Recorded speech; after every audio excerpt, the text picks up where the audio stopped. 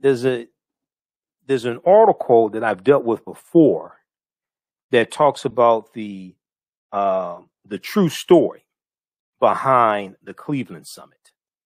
Because people, when you see the iconic photos, you think that it gives the impression that everybody was there for the same reason, to support Muhammad Ali.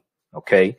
And we know it was April 28th, 1967, that Ali refused to be drafted into the army to go fight in Vietnam. And when you see the iconic photos, you think that everybody was there for the same reason. Everybody was there to support Ali. All right. But that wasn't necessarily the case. You had people there for different reasons. Some people were there for selfish reasons. Some people were there to support Ali. All right. So we're going to talk about that on today's show. And then there has been some bodies found relating to the Tulsa Race Massacre. We know that there's still a number of bodies that need to be found. Could be hundreds that need to be found, etc. But 5 more bodies have been found at a mass grave site there in Tulsa, Oklahoma. And people think that these are bodies of people who were killed during the Tulsa Race Massacre.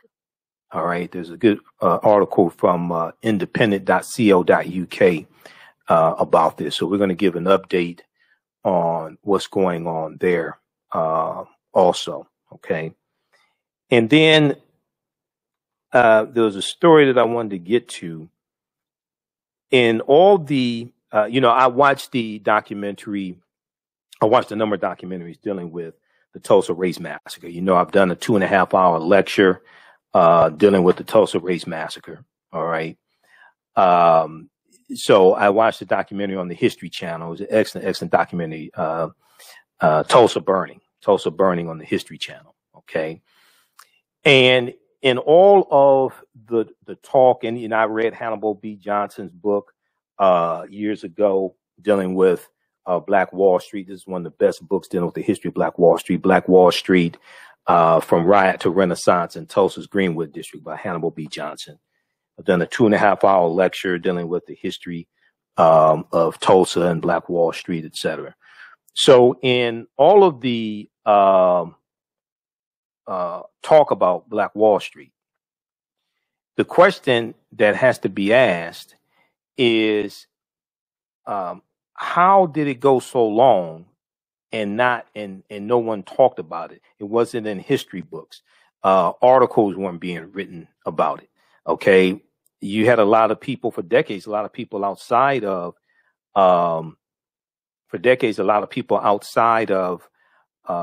Tulsa or outside of Oklahoma didn't even know about it. Okay. It wasn't until about 1998 that, we started finding out more about it. So, you have to ask this question. Okay. So we're going to deal with that as well, because there was a good article that I read that talked about the cover up that took place for decades, regarding the Tulsa Race Massacre. How were they able to go so long and it not be talked about?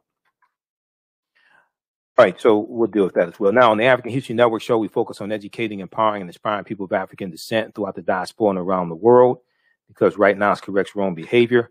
What you do for yourself, what you do to yourself, and what you allow other people to do to you and get away with is based upon what you think about yourself. What you think about yourself is based upon what you have been taught about yourself. What you've been taught about yourself is based upon everything you've read, heard, and seen about yourself. So when you control the radius of a man or woman's thoughts, you can control the circumference of his or her actions, because the mind can't do or teach what it doesn't know. Now, we deal with a number of different topics here on the African History Network show. We deal with current events and history, politics, education, economic empowerment, relationships, love, sex, health issues, and much, much more. Sign up for our email newsletter. Text the word Kemet, K-E-M-E-T, to 22828. To sign up for our email newsletter, text the word Kemet, K-E-M-E-T, to 22828. To sign up for our email newsletter, also visit our website, AfricanHistoryNetwork.com, AfricanHistoryNetwork.com. You can still register for the online course that I teach on Saturdays, 12 noon to 2 p.m. Eastern Standard Time. Ancient Kemet, the Moors, and the Ma'afa, Understanding the Transatlantic Slave Trade, what they didn't teach you in school. Ancient Kemet, the Moors, and the Ma'afa, Understanding the Transatlantic Slave Trade, what they didn't teach you in school. This is I'm adding an additional week as a 10-week online course that I teach. We deal with thousands of years of history and what led up to the transatlantic slave trade taking place. Our special guest speaker on Saturday, June 12th, is going to be Dr. David Imhotep, author of the book, The First Americans Were Africans, Documented Evidence. Had been trying to get in touch with him. He's been on vacation for 3 weeks. But he called me this past Thursday.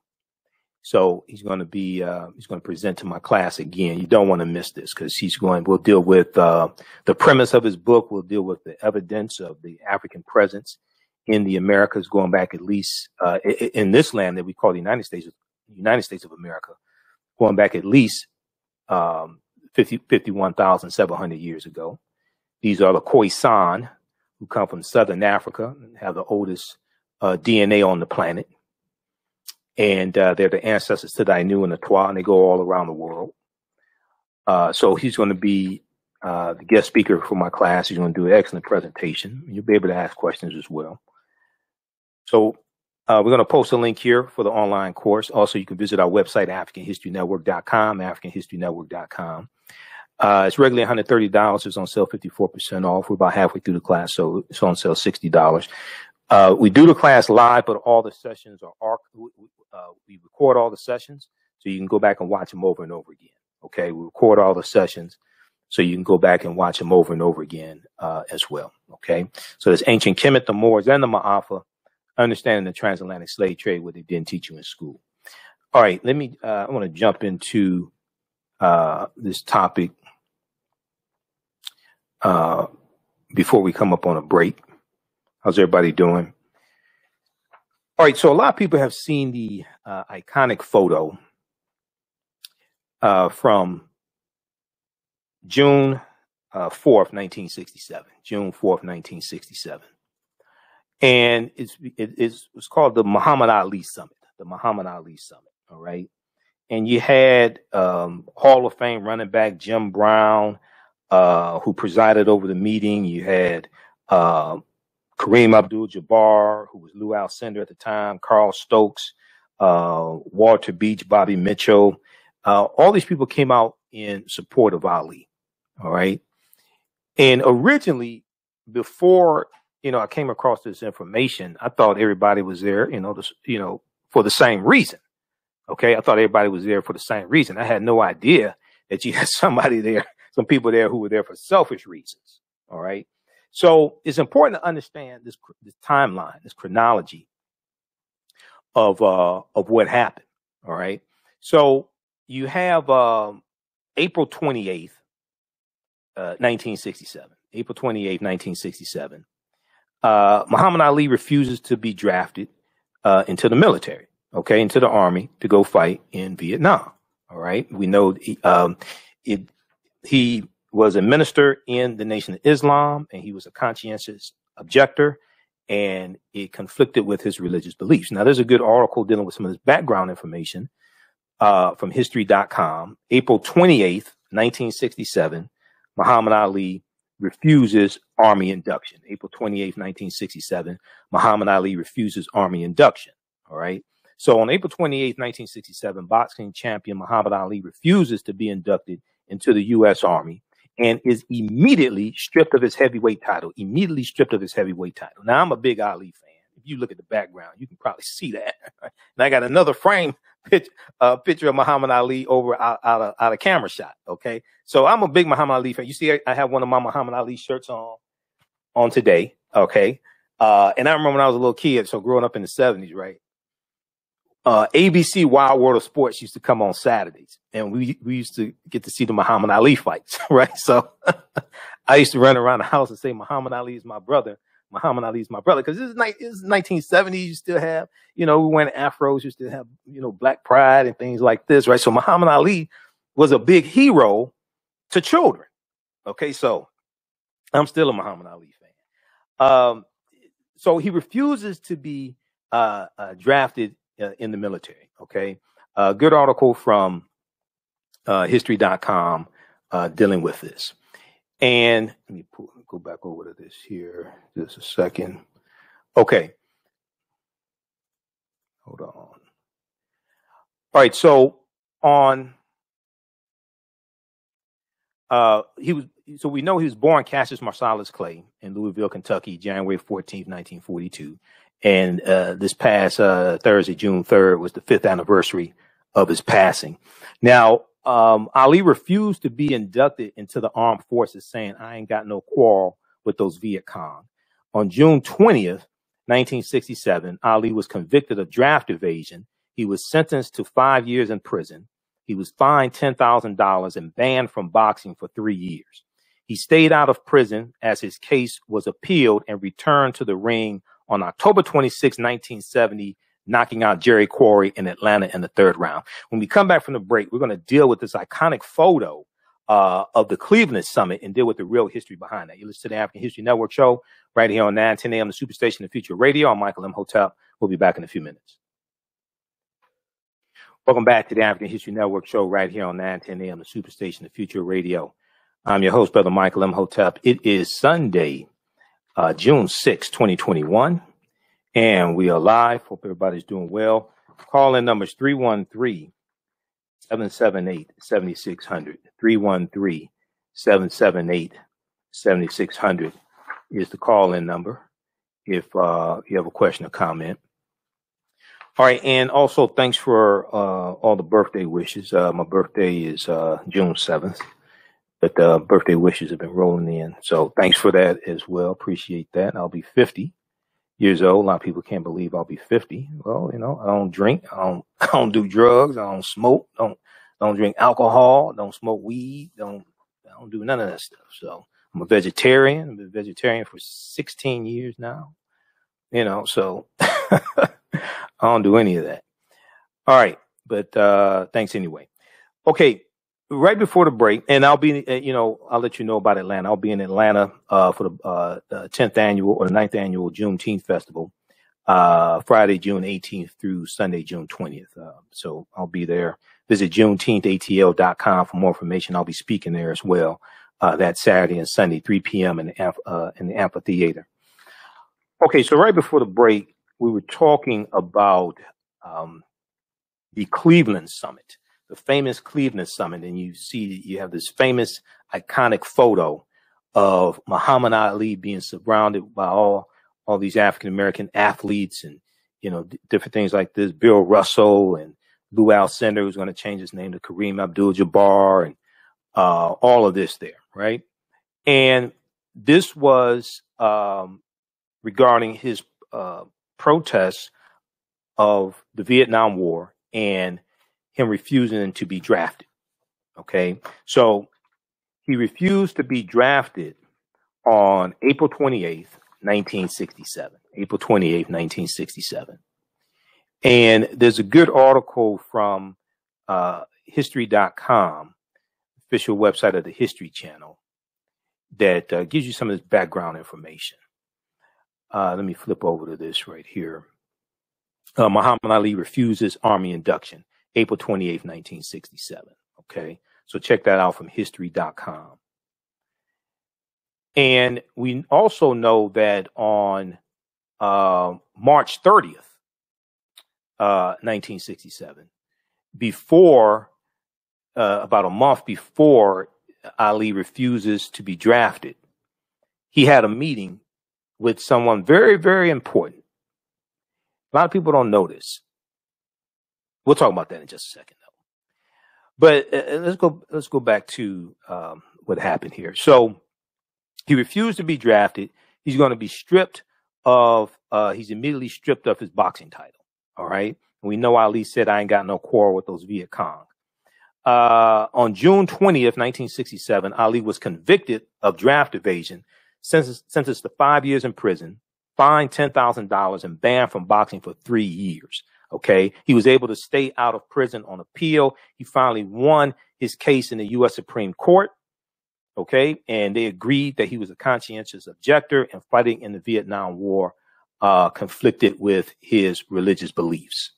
So he was able to, box again, eventually won his title back from George Foreman in 1974. I think it was October 30th, 1974. Okay. With the Rumble in the Jungle, which became renamed the Rope-a-Dope. They fought in Zaire. All right. So March 30th, 1967, Muhammad Ali had a meeting with Dr. King.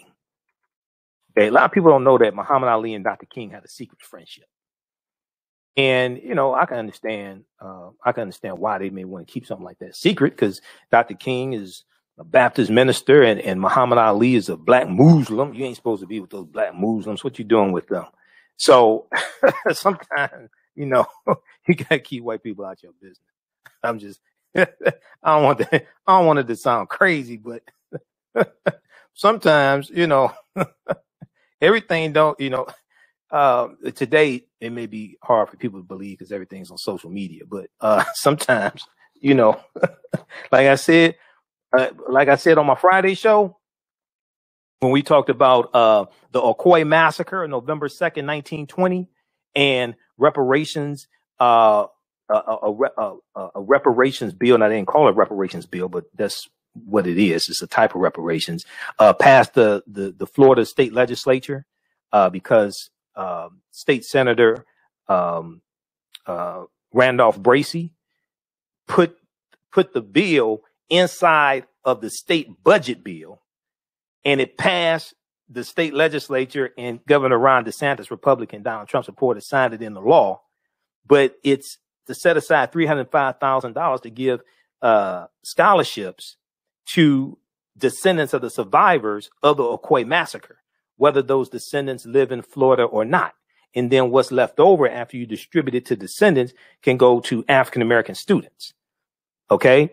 And now he didn't call it reparations because he said he had to be smart about it because he wanted to get the bill passed. See, this is why I said, when you study the history of slavery in this country, there was a reason why most slaves who ran away at nighttime and not in the daytime. See, there was a reason why. Okay, so everything is supposed to be on social media. Anything is supposed to be out there. Sometimes, you got to keep white people out your business. So they had a secret friendship. All right. A lot of people didn't know about this. I don't blame them. Because it's good. You're going to have more problems and have to do more explaining and all this stuff. So everything don't need to be out in public. But they had a meeting, March 30th. 1967. Now, this is a really good article. This is a really, everything all right on that end? Okay. This is a really good article from biography.com. Martin Luther King Jr. and Muhammad Ali's surprising secret friendship. All right. Now, they had a meeting March 30th. We're going to go to clip one, I think it is, Jalen. They had a meeting March 30th, 1967, and the meeting was in private. They came out of the meeting and spoke briefly with the media. Yeah, clip one. We're about to go to that. They came out and spoke to the media briefly to talk a little bit about what they talked about behind closed doors, but not much. All right. Here's this clip. Let's go to what happened. Let's go to this clip, Jalen. What did you discuss back in the hotel room? Nothing, just friends, just like Khrushchev and Kennedy and everybody. When the people, all of the politicians of all other white races come together, and they, although they believe different, they think different, whites can come together and discuss the common cause. But whenever a few of us come together, the world is shook up. And I say, whatever went back there, it's our business. Reverend King, do you agree? Oh, yes. We had a very good discussion on many matters. And, of course, these are not things that we would discuss here. But we do have common problems and common concerns. And above all, as Muhammad Ali has just said, we are all victims of the same system of oppression. And even though we may have different religious beliefs, this does not at all bring about a difference in terms of our concern. Do you share the same, just one more question, do you share the same concern that Muhammad has for his draft status? Oh, I certainly do. My views on the draft are clear. I'm against it. And I think the sooner our country does away with the draft, the better it will be for everybody. I'm very disturbed about the militaristic posture of our nation. And I think until we have a radical reordering of priorities in our country, we are going more and more to the depths, and I should say to the doom that follows arrogance of power, as Senator Fulbright said. Okay. All right. Pause it right there. Pause it right there. All right. So they're giving you a little insight into what they talked about. And Muhammad Ali said that Nikita Khrushchev and John F. Kennedy, they can meet, okay, and it's not a problem. But when you have a Baptist minister and a minister of the Nation of Islam meet, now all of a sudden it's a problem. So at this time, March 30th, 1967, so Malcolm X was assassinated February 21st, 1965. At this time, when these two brothers met, they were probably the most recognized African-American men in the country, probably the most recognized African-American men in the country. And they are both in opposition to the Vietnam War. So April 4th, so this is March 30th, 1967, that this meeting took place between Dr. King and Malcolm X. Between Dr. King and Muhammad Ali. Okay. Dr. King and Malcolm X met March 26th, 1964, the U.S. Senate debate for the Civil Rights Act in 1964. So when these two meet here, they are probably the most recognizable African-American men in the country. They're both against the Vietnam War.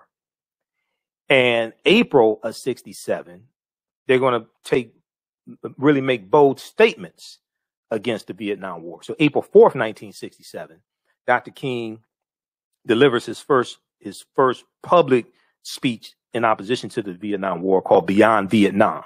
That's April 4th, 1967. Exactly 1 year later, he's assassinated, April 4th, 1968. And overnight, after he delivers the speech, Beyond Vietnam, overnight, he becomes the most hated man in America, basically.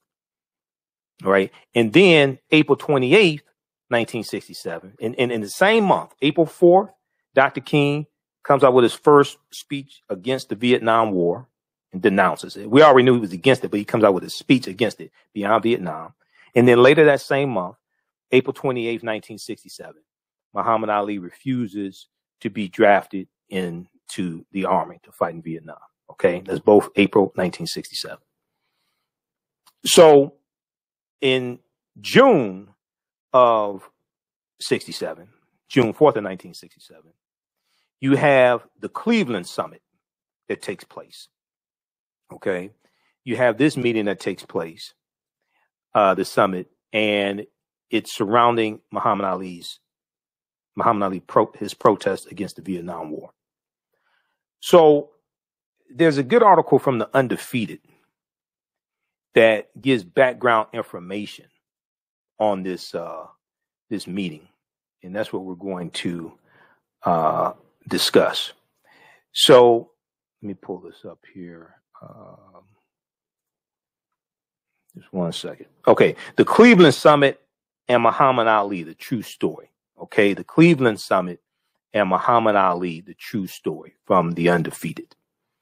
And before, we talked about this article here on the show, maybe a couple of years ago, something like that. And before reading this article, I thought everybody was there in support of Ali, but that ain't exactly what happened. So on Sunday, June 4th, 1967, some of the greatest Black athletes in the country gathered in the nondescript office building in Cleveland, Ohio. According to legend and countless media reports in subsequent years, that failed to challenge, in subsequent years that failed to challenge that legend, the athletes had come together to decide whether to lend their support to Muhammad Ali, who had been stripped of his heavyweight title and faced charges of draft dodging for his refusal to serve in the Vietnam War. Now, Muhammad Ali needed support, okay, and that is true. Ever since, and Muhammad Ali became a lot of people already did not like Ali because he talked so much and he was winning. He was the champion. He was beating white men up too, but he was speaking out. He joined the Nation of Islam.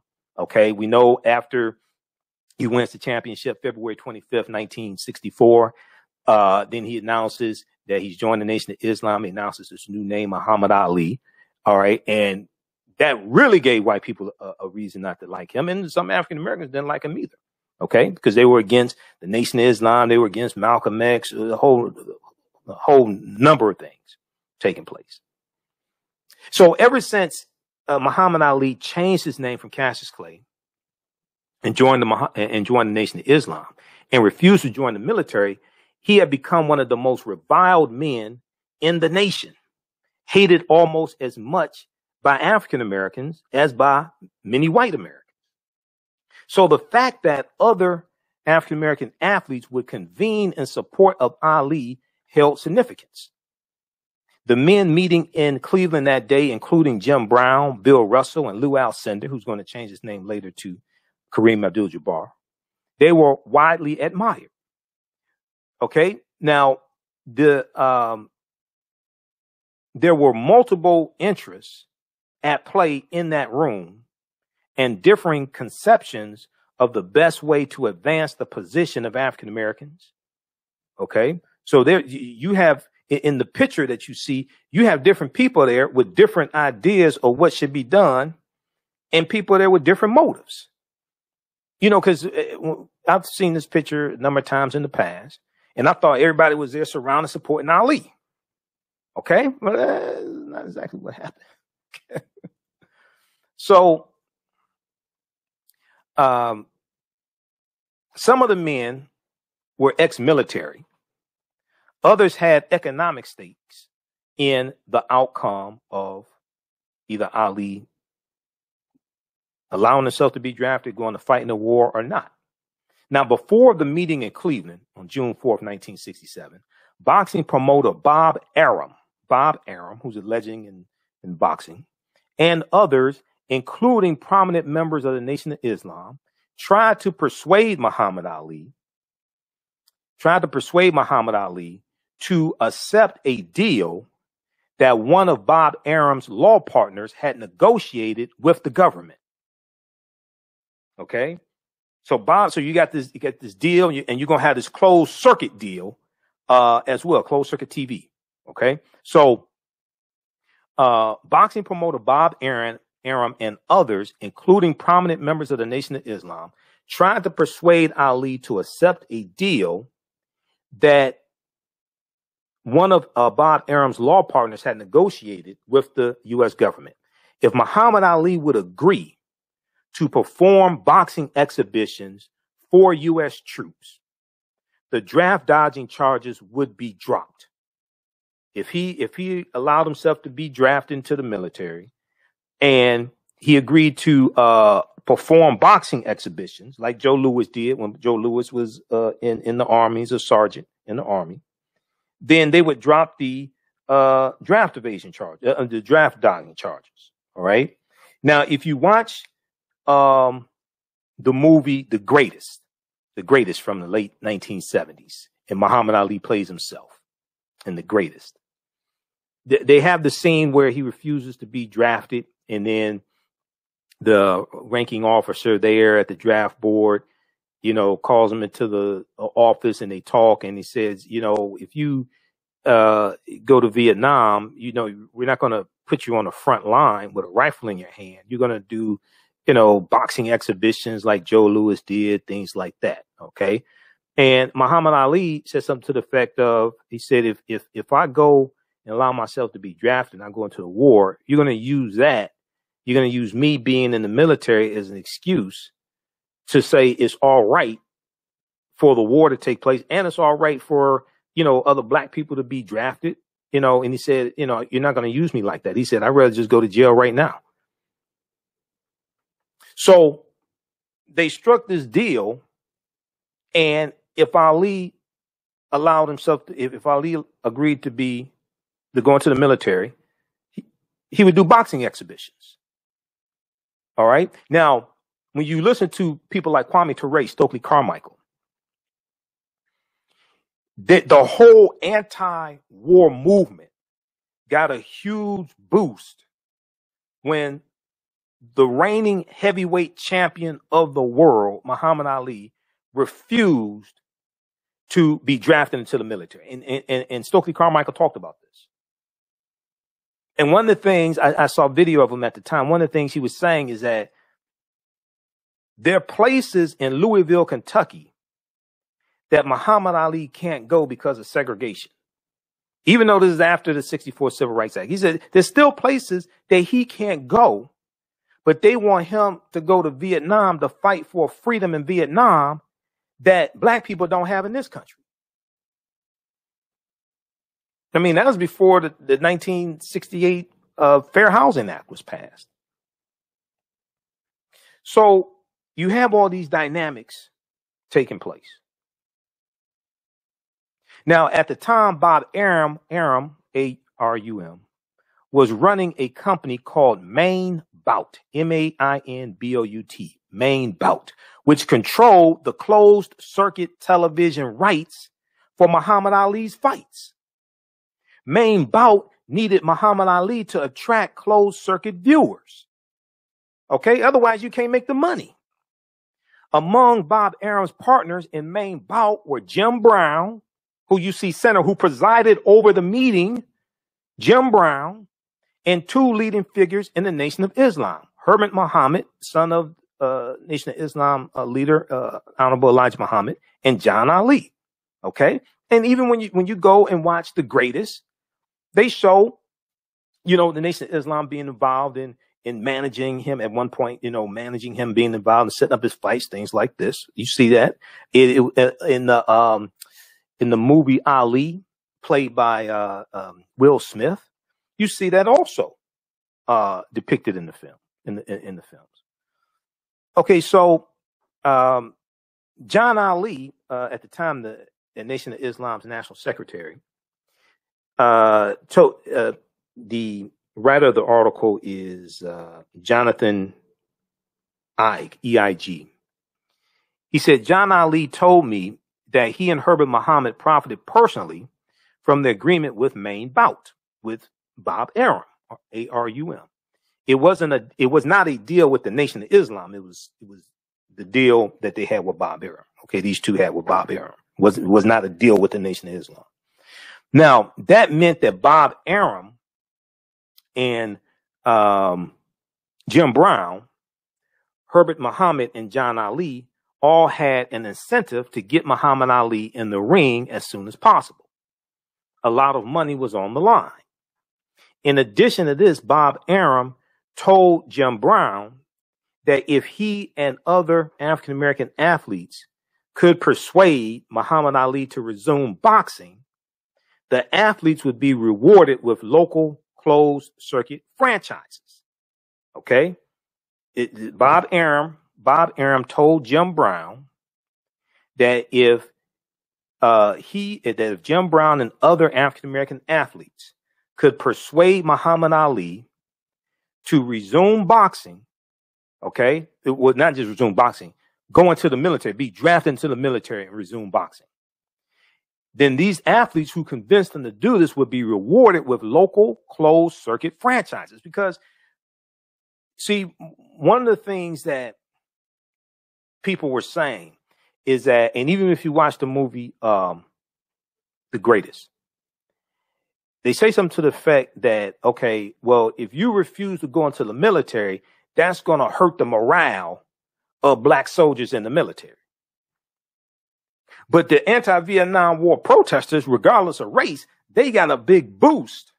It gave them a big boost to have Ali refuse to fight in Vietnam and refuse to allow himself to be used like that.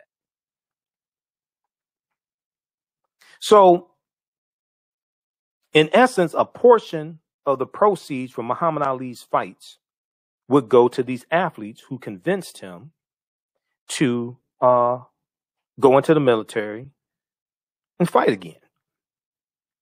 Now, Jim Brown, who organized the meeting known as the Cleveland Summit that took place June 4th, 1967, had already retired as the NFL's all-time leading rusher a couple of years earlier, and he was working as an actor while also pursuing his interest in Black economic empowerment.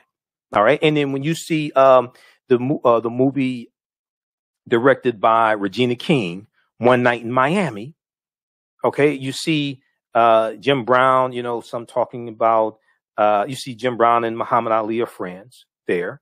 And Jim Brown is some talking about, you know, economic empowerment and different things like this. Let's flip over to this article here. This is from the Undefeated, theundefeated.com, the Cleveland Summit and Muhammad Ali, the true story. All right. This is a deep history, behind this.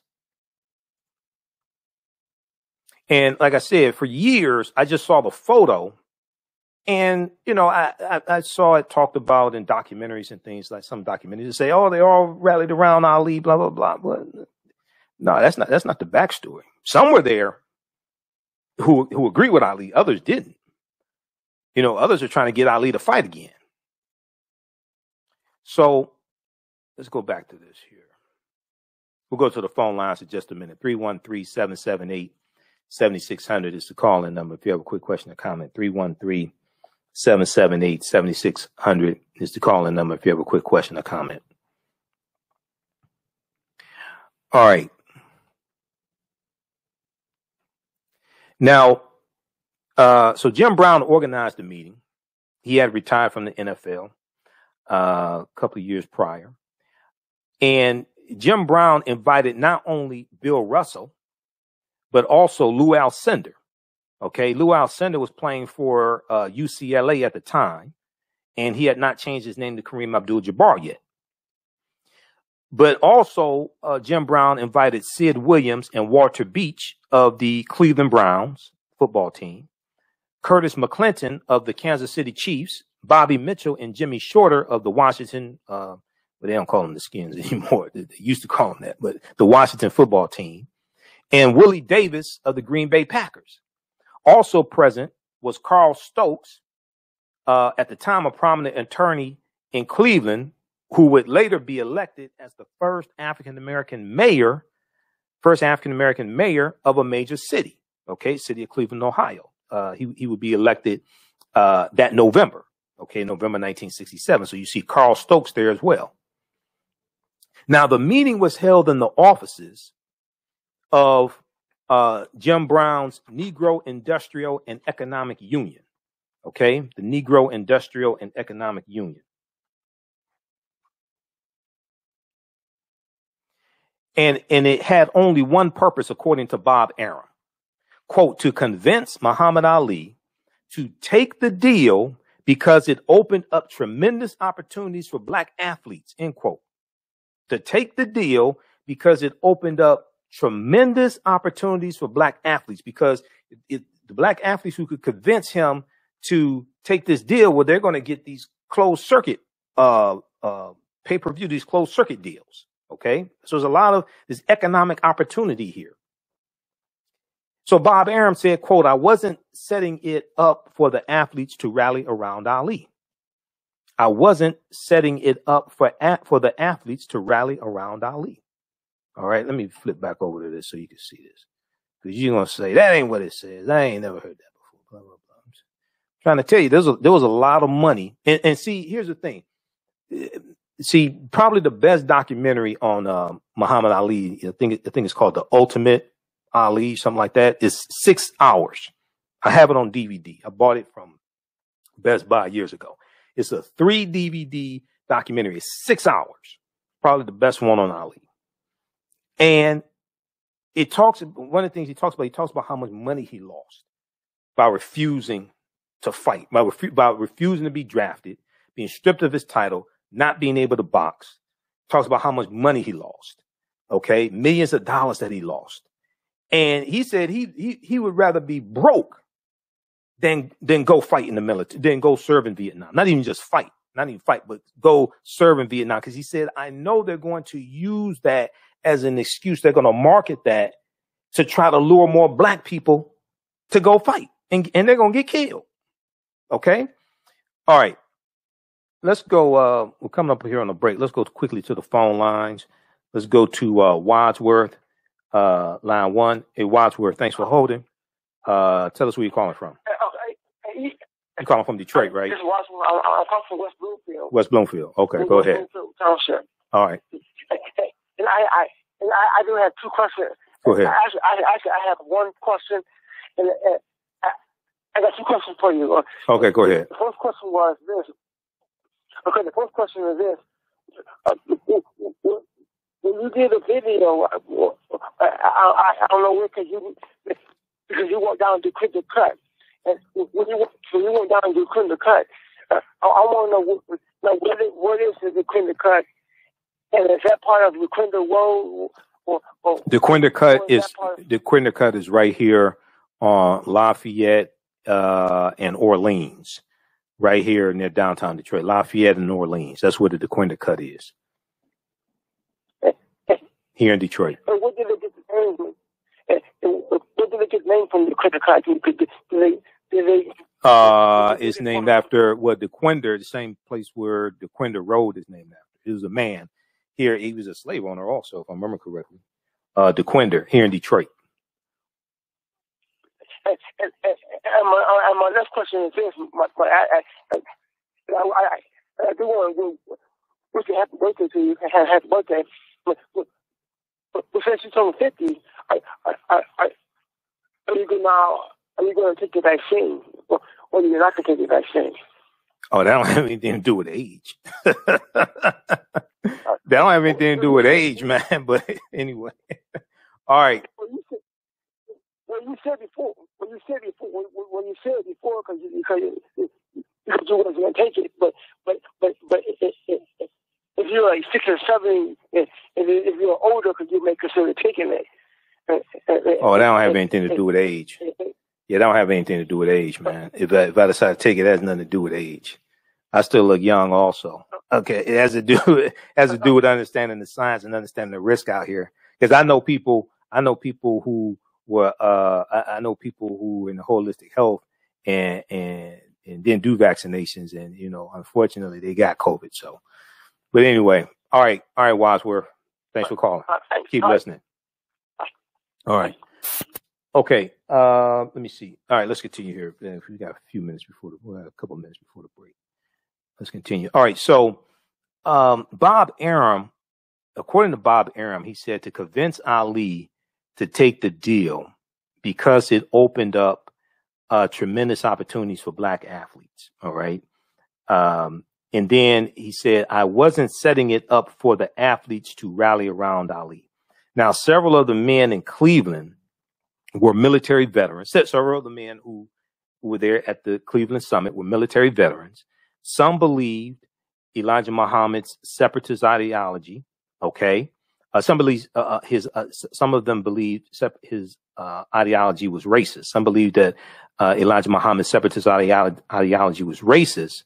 And, they disagreed with it. And they said if it was followed, then that would lead to an American apartheid. So you had some people who were there. They disagreed with Elijah Muhammad. Okay, disagreed with the ideology of the Nation of Islam. Some who were there were military veterans. All right, and they arrived intent on challenging Muhammad Ali, challenging his position. Davis of the Green Bay Packers said, quote, my first reaction was that it was unpatriotic, okay, referring to Muhammad Ali's anti-war stance. And Davis was one of 3 men in the room who confirmed Bob Arum's version of the story as well. Okay, he was one of 3 men in the room who confirmed Bob Arum's story. story. Now, Muhammad Ali worked the room like it was his birthday party, cracking jokes and talking to everyone at once. When men aimed hard questions at him, the boxer never got defensive. He spoke passionately and confidently. The halfback for the Kansas City Chiefs, Curtis McClinton, was a member of the Army's active reserves at the time. And he told Muhammad Ali that while he respected Muhammad Ali's religion, it was important to remember his nationality too. T-O-O. It was important to remember his nationality too. Curtis McClinton said he told Muhammad Ali, quote, "Hey man, all you got to do is get a uniform and you'd be boxing at all the bases around the country. Your presence on military bases gives that motivation to military men," end quote. All right, we're coming up here on the break. You listen to the African History Network show right here on 9:10 a.m. the Superstation Future Radio. I'm your host, Brother Michael Imhotep. We'll be back in a few minutes. Gain knowledge in minutes from insightful summaries of progressive and socially conscious books. Blacklisted gives you access to curated content that'll satisfy your curiosity to learn and understand different perspectives. Empower yourself through inspirational and actionable ideas. It's easy to read or listen to on the go. Blacklisted. Empower yourself. Start your free trial today.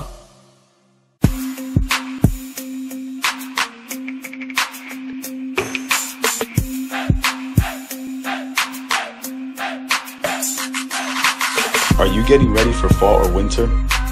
We have the solution for all seasonal clothing needs.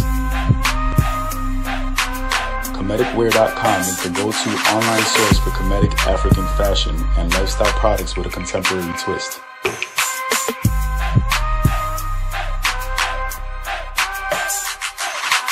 We're committed to offering unique styles reflecting our African heritage.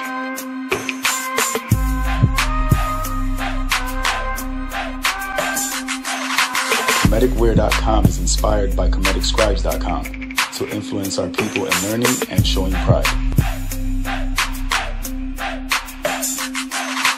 Please visit our website at ComedicWear.com.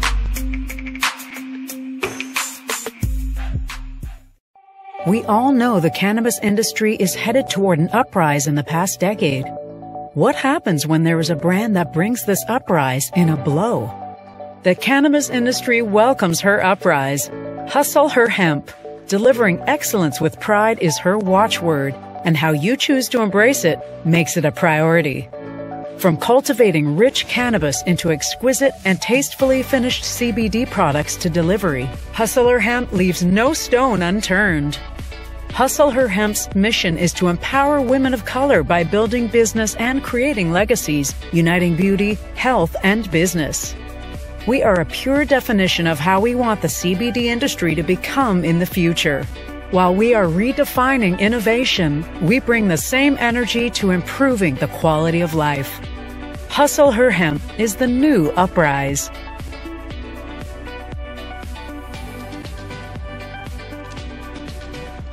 Hi, I'm Joel Wilson, President and CEO of JCW Computer Consulting, LLC, a technology implementation firm with over 20 years of satisfying customers. We offer a full spectrum of industry top-tier branded services. We are an authorized partner or reseller for Lenovo, Zoom, T-Mobile, Microsoft 365 and Surface tablets, Google Workspace, Acer, Asus, Samsung, PCmatic security software, and many more. Our online store features laptops, Chromebooks, computers, printers, accessories, and software. Businesses, take advantage of our free 1-hour Zoom tech consultation and know we offer top nationwide high-speed internet service providers, voice over IP, and cellular phone services. Home users, don't miss our current in-stock Chromebook inventory. Please visit us at jcwcc.com or call 215-879-6701. Digital Dandelion's Technical Solutions works with businesses like yours to create an operations manual for your business, which is something many businesses don't have. According to AARP, more than 30% of small business owners are over 50 years old. Many business owners want to retire by selling their businesses or by passing their businesses on to their children. However, according to Forbes Investment Advisors, many retiring owners' attempts to sell their businesses for retirement fail. You cannot sell your business without a business manual. Your children also cannot inherit your business because there is no way to run it. Your business does not have to die when you leave. Their business Bible products will give you the tools you need for a thriving business that can make you money even after you retire. Are you looking at increasing your business's annual revenue? Digital Dandelions can help you make at least $100,000 in annual revenue and expand your business. Speak with them today about solidifying your business. Visit digitaldandelions.com today and get a free 30-minute consultation. Hi, I'm Joel Wilson, President and CEO of JCW Computer Consulting, LLC, a technology implementation firm with over 20 years of satisfying customers. We offer a full spectrum of industry top-tier branded services. We are an authorized partner or reseller for Lenovo, Zoom, T-Mobile, Microsoft 365 and Surface tablets, Google Workspace, Acer, Asus, Samsung, PCmatic security software, and many more. Our online store features laptops, Chromebooks, computers, printers, accessories, and software. Businesses, take advantage of our free 1-hour Zoom tech consultation and know we offer top nationwide high-speed internet service providers, voice over IP, and cellular phone services. Home users, don't miss our current in-stock Chromebook inventory. Please visit us at jcwcc.com or call 215-879-6701. 910 AM Superstation, a division of Adele Media. The views and opinions expressed on any program are those of the producers and or the persons appearing on the program and do not necessarily reflect the views and opinions of 910 AM Superstation or Adele Media. Welcome back to the African History Network show right here on 910 AM Superstation, the Future Radio. I'm your host, Brother Michael Imhotep. It is Sunday, June 6th, 2021, and we are live. Hope everybody's doing well. You can give us a call if you have a quick question or comment, 313-778-7600. 313-778-7600 is the call-in number if you have a quick question or comment. So we're talking about the Cleveland Summit, supporting for Muhammad Ali, also called the Muhammad Ali Summit. It took place on June 4th, 1967. June 4th, 1967. Now, we also know that this past week, June 3rd, we commemorated the 5th year anniversary of the passing of Muhammad Ali as well. He passed away June 3rd, 2016. So it's been 5 years since the greatest of all time passed away. So we're dealing with the real story behind the Cleveland Summit. Everybody's seen the iconic photo of the African-American athletes. Jim Brown presided over the meeting. Jim Brown and Lou Alcindor, and you had prominent attorney Carl Stokes, who's going to be elected as mayor of Cleveland, Ohio, later that year in November. You had Bill Russell, huge star with the Boston Celtics, won the championship, NBA championship numerous times. Actually won a total of 9, I think it was 9 with the Boston Celtics. It was something like that. Cause I remember everybody was saying, okay, who's the greatest? Is it Michael Jordan? Is it LeBron? Is it Kobe? And then comparing rings. And then, Bill Russell, posted his rings, and Bill Russell has more. He has more than all of them. Let me see something here. 11. Yeah, 11. Because I remember posting that article. Bill Russell posted. he pretty much shut down the argument. He said, "You want to count rings? I've got 11." Yeah, because I remember posting an article about that as well. Yeah, Bill Russell has 11. Let me see here. We got a good article dealing with this. Okay, we'll try to find that. I can't remember which publication that was, but I posted a really good article about that as well. But we'll find something. Legend profile. I think NBA.com may have something on it, something on him also. Looks like they do. NBA.com, Bill Russell. But yeah, Bill Russell has 11 rings. Okay, so if you count the rings, I think Bill Russell won that argument. If you count the rings, all right. Now, if you want to count something else, all right. But if you want to count rings, you can count who won the most championships. That's a simple math problem right there. So we're talking about some background information dealing with this. Now, before we get into that very quickly here, before we go back to that very quickly, you can still register for the online course that I teach on Saturdays, 12 noon to 2 p.m. Eastern Standard Time. Ancient Kemet, the Moors, and the Ma'afa, understanding the transatlantic slave trade, what they didn't teach you in school. We deal with thousands of years of history, and we deal with what led up to the transatlantic slave trade taking place. Okay.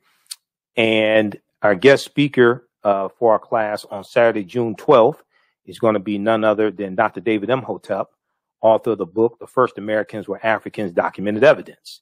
And he's going to deal with the premise of his book. We have a slideshow presentation as well. He's going to deal with the premise of his book. He'll deal with the African presence in this country dating back at least 51,700 years ago. These are the Khoisan, who have the oldest DNA on the planet. This is his book here. It's out of print. He's working on his latest one is almost done. I put him in contact with a publisher because he has to get his footnotes done and his index. Okay. But his book is fantastic.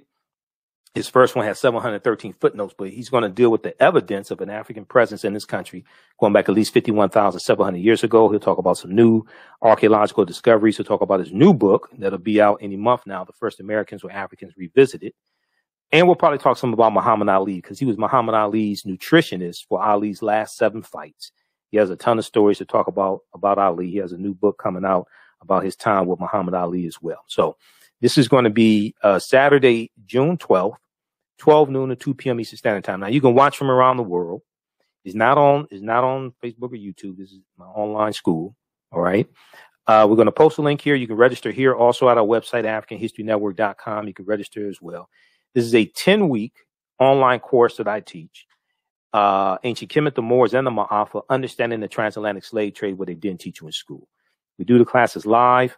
All the sessions are recorded. You can go back in their archive. You can go back and watch them over and over again. A few weeks ago, our guest speaker was archaeologist Sister Nubia Wardford, who dealt with the origins of ancient Kush and the African queens of antiquity. So as soon as you register, you can watch that class as well. This past Saturday, we had a fantastic class. And we're getting ready for Dr. David Imhotep. Okay, so class is regularly $130. It's on sale $60. It's 54% off because we're about halfway through the class. We posted the link here. You can register here or at our website, AfricanHistoryNetwork.com. It's right on the home page. So when you go to our website, scroll down, you'll see the information for a radio show, and you'll see the information also for the online course as well. Okay, let me scroll down here, and you'll see the information here for the online course. Next class is June 12th. Click right there to register here. It takes you to the next page. Click here to enroll. And as soon as you register, you start watching the content. All right. Okay, let's continue. So I'm going to go back here to the iconic photo.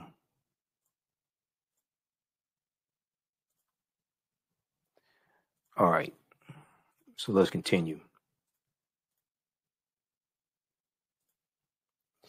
So you had Charles McClinton, who was a halfback for the Kansas City Chiefs. And he was also part of the Army's act. He was a Army reservist at the time. and he was trying to convince Muhammad Ali to box and be drafted into the military. Now, the meeting went on for hours, but Muhammad Ali never budged. When it was over, Jim Brown led the group to a news conference. Muhammad Ali announced, quote, "There's nothing new to say," perhaps recognizing that reporters expected him to make big news by backing down from his anti-war stance. Other participants said they were convinced Ali was sincere in his religious conviction. Okay. Other participants said they were convinced. They were convinced that Muhammad Ali was sincere in his religious conviction. Now, 2 weeks later, an all-white jury needed only 20 minutes to find Muhammad Ali guilty of draft evasion. His exile from boxing would continue for 3 more years. The U.S. Supreme Court eventually reversed his conviction in 1971. Given that the Cleveland Summit had little impact on Muhammad Ali's decision about the draft, why has it become folklore? Why has it become folklore? What took place there did not convince him to change his stance. So the answer is that the story makes us feel good, according to Jonathan Eag. And I agree with that because, you know, just seeing that photo and not knowing the background story, you think everybody there is there to support Ali's decision not to be drafted into Vietnam. Okay? You think everybody's there black power, whatever. That's not the case. You know, so that's why you have to get the story behind the picture. So sometimes pictures can be deceiving. So the answer is that the story makes us feel good. It shows athletes in solidarity standing up to power. But in this case, the full story works just as well. It's not better than the myth. Several of the men gathered in Cleveland were military veterans. Okay. Several of the men gathered were seeking economic opportunity. When they recognized that they were not going to change Muhammad Ali's mind and they were not going to see any money from a deal with Bob Arum, they could have walked away. Instead, they used their collective power to support Muhammad Ali. They sacrificed some of their own popularity to stand up for religious freedom and to stand up to a government that seemed to be singling Muhammad Ali out for punishment because he was African-American and outspoken. Now, in an article written for Sports Illustrated after the meeting, Bill Russell said that he envied Muhammad Ali. Quote, he has something I have never been able to attain and something very, very few people I know possess, end quote, Bill Russell wrote. He has an absolute and sincere faith. He has an absolute and sincere faith.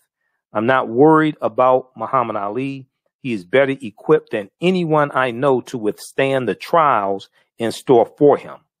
What I'm worried about is the rest of us, end quote. This is what Bill Russell wrote.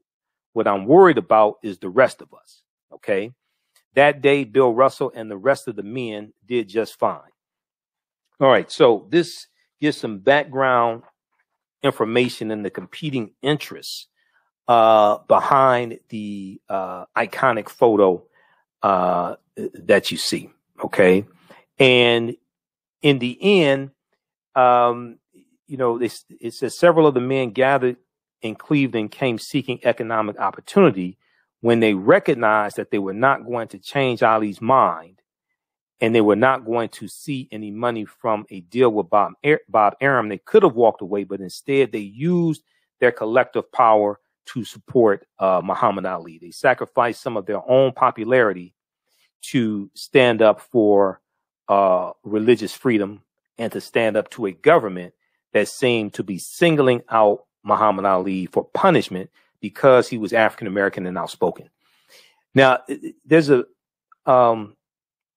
piece from the Zen Education Project also dealing with this to check out, and they have a video there that I'm not going to play because I know it's a huge copyright violation and we're going to get flagged for it. But check this out. This is, let me pull this up. Just a second. This is June 4th, 1967. This is the Cleveland Summit. It's in June 4th, 1967. They call it the Muhammad Ali Summit. The Muhammad Ali Summit.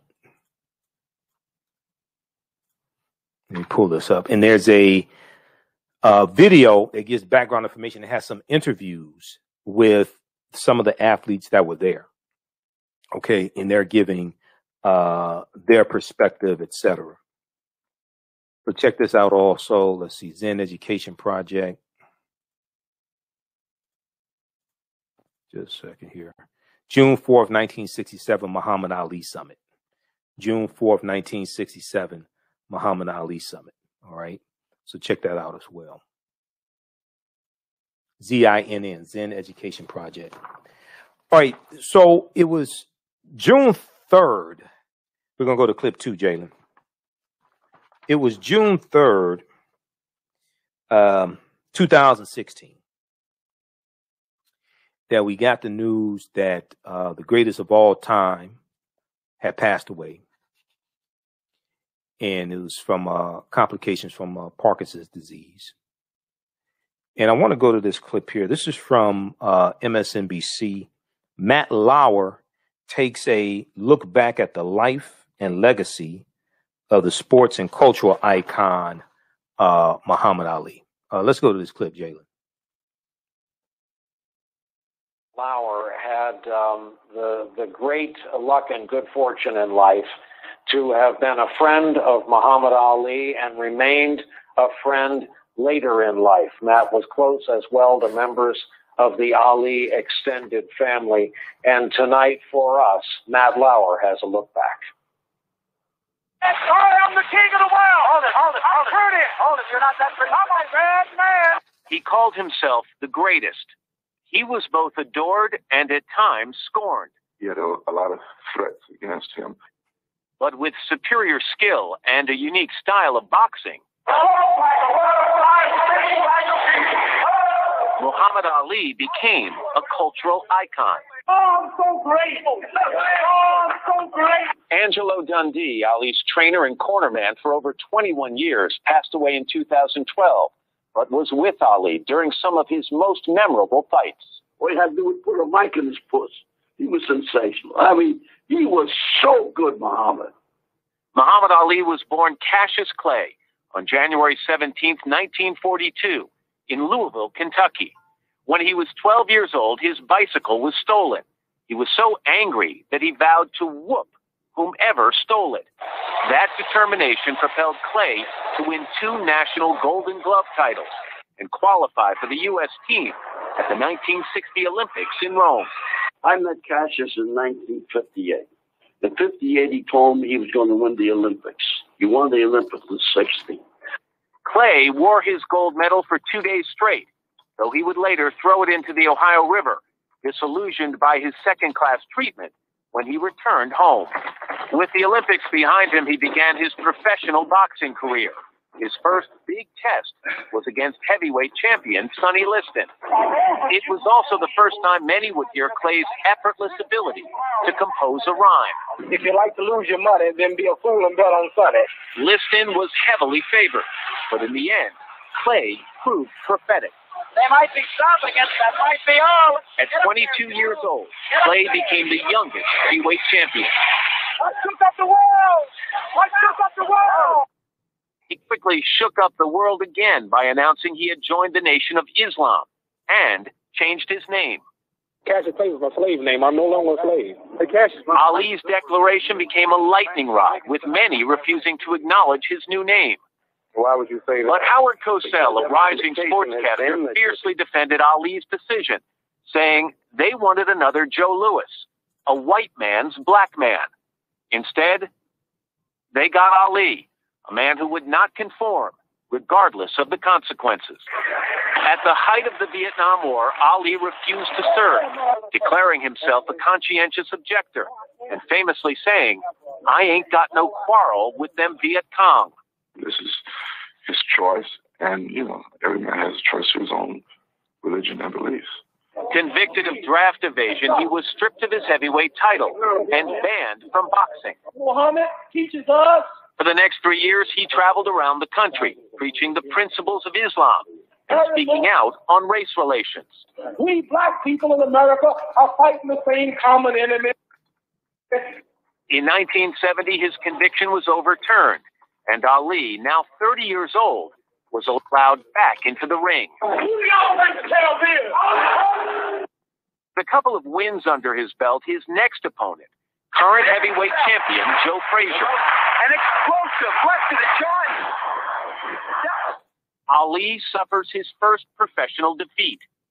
Determined to reclaim the title, he trains harder than ever, and epic fights soon follow. In Zaire, Rumble in the Jungle. Ali wins the title back. Then, the Thriller in Manila, the third and final fight with Frazier. Ali would eventually become boxing's first three-time heavyweight champion. And in 1981, with 56 wins and only 5 losses, he retires at the age of 39. His agility and speech pattern now noticeably different.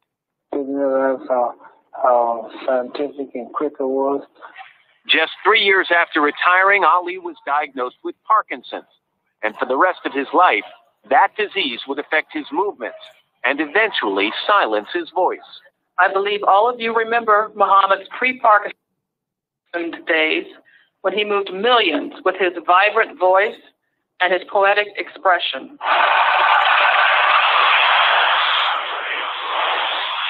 His surprise appearance at 1996 would move the world once again.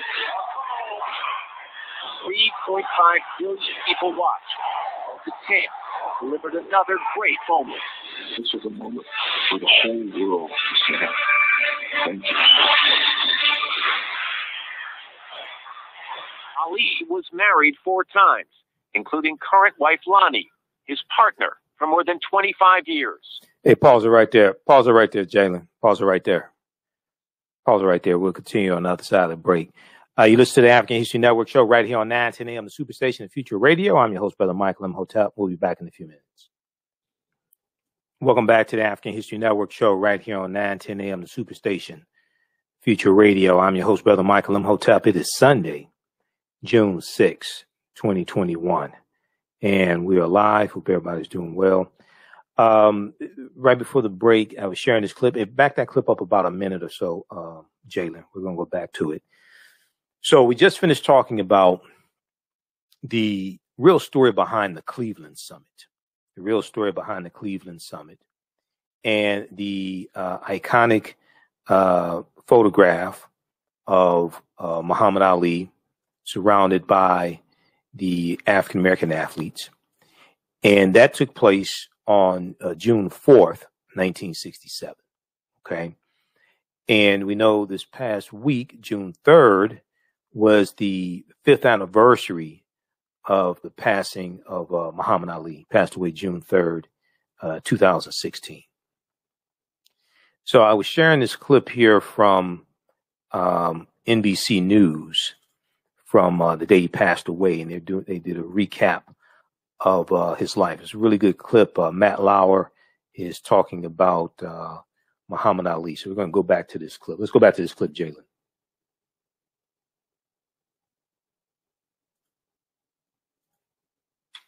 Take it off mute. 6 wins and only 5 losses. He retires at the age of 39. His agility and speech pattern now noticeably different. Didn't realize how scientific and quick it was. Just 3 years after retiring, Ali was diagnosed with Parkinson's. And for the rest of his life, that disease would affect his movements and eventually silence his voice. I believe all of you remember Muhammad's pre-Parkinson days when he moved millions with his vibrant voice and his poetic expression.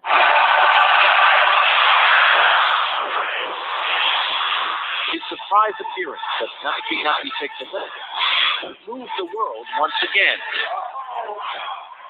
3.5 billion people watched. The champ delivered another great moment. This was a moment for the whole world to say thank you. Ali was married 4 times, including current wife Lonnie, his partner for more than 25 years. He also had 9 children, 7 daughters and 2 sons. All of them he called a gift from God. Ali wrote that he'd like to be remembered as a man who tried to be a good father, who stood up for his beliefs. Muhammad Ali, the greatest.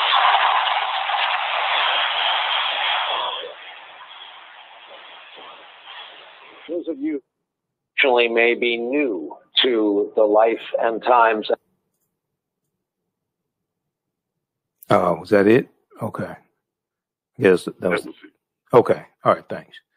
That was the end of the clip. Okay, so that is from that clip. So we got the news late that night, and then it was airing all day on MSNBC. Okay, but that clip right there is from June 4th, 2016. Muhammad Ali passed away June 3rd, 2016. Okay. So once again, the greatest of all time, rest in peace, Muhammad Ali. And you see me with one of my Muhammad Ali shirts on as well. All right, I want to go to this next story here. And this deals with Tulsa Race Massacre. Okay.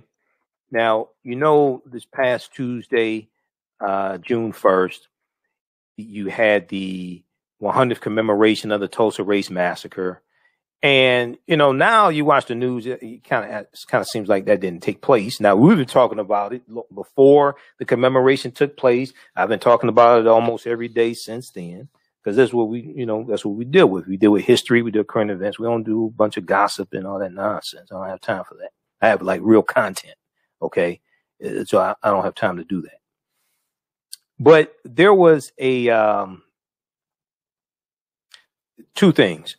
One, the question kept coming up, how was this such a big secret for so long in Tulsa? Okay. How was this such a big secret for so long?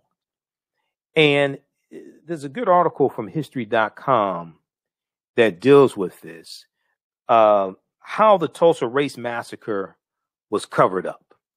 Okay. How the Tulsa Race Massacre was covered up. And let me pull this up, history.com.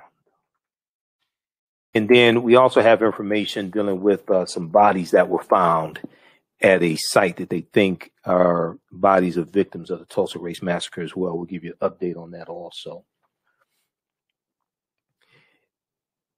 So during the Tulsa Race Massacre, we know that the massacre's victims were hastily buried in unmarked graves. And then a quiet effort began to suppress the memory of the atrocity. All right. We know it was a devastating, violent race massacre. You're going to have, according to Hannibal B. Johnson in his book, Black Wall Street From Riot to Renaissance in Tulsa's historic Greenwood District, we know that you're going to have about 15,000 white people who descend upon Tulsa. If we look at page 46 of his book, he's talking about the morning of June 1st, 1921. By dawn, some 15,000 whites had amassed, ready to strike at the heart of Tulsa's African-American community, and strike they did. By 6 a.m., the African-American community had been invaded wholesale by frenzied, armed white men. White boys as young as 10 years old, armed and unduly disrespectful of both law and person, participated in all aspects of the brutality, mayhem, and horror that transpired. Incredibly, whites remained free to taunt and terrorize African Americans, invading their homes and plundering their possessions at will. The long arm of the law did not extend to these acts. The fate of African Americans systematically disarmed, rounded up, and deprived of their liberty depended upon the kindness of their captors. This law enforcement strategy of neutralizing African Americans virtually assured the total decimation of the black community. In practice, it left the Greenwood district defenseless and vulnerable, and extended an open invitation to the thieves, arsonists, and killers who ran roughshod through the streets of Tulsa. We know there was about $1.8 million to $2 million worth of damage. 1,256 houses were looted and burned. Okay, we know at least 300 people were killed. Thousands were left homeless. Many of them had to live in tents over the winter. So you ask the question, well, how is it that this was a secret for so long? Okay, how is it that this was a secret for so long? There was a concerted effort to intimidate people, to keep this from being taught in schools, to keep this story out of history books. So subsequent generations of people, including those born and raised in Oklahoma, never heard of the Tulsa Race Massacre. Okay, and this is something that, in doing research on this is something I found out. A lot of people who grew up in Tulsa didn't know about this. Okay, their family members didn't tell them about it. It wasn't taught in schools, etc. And Dr. Tiffany Crutcher, who was whose brother Terrence Crutcher was killed by Betty Shelby, the white police officer there in Tulsa, Oklahoma.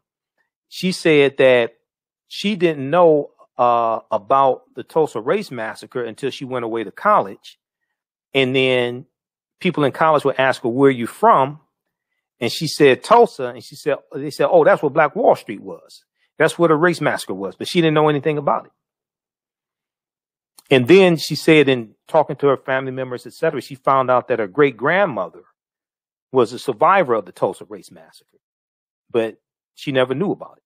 Okay, so there was a concerted effort not to teach this history, and there was a concerted effort to intimidate African Americans not to talk about it as well.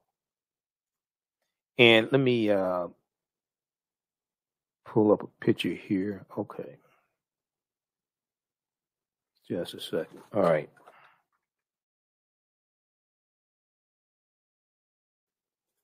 Okay, let's continue.